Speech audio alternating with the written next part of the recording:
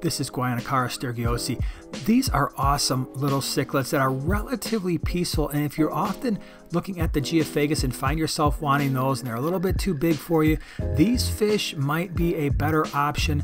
They are absolutely wonderful. They show a lot of color, and these are actually fairly young in this video, and as they get older, there's a little bit more iridescence to their body. They a little bit more spangling, and again, the fact that they are relatively peaceful and you can keep them in a community tank as long as you have fish that aren't too small to be eaten by them.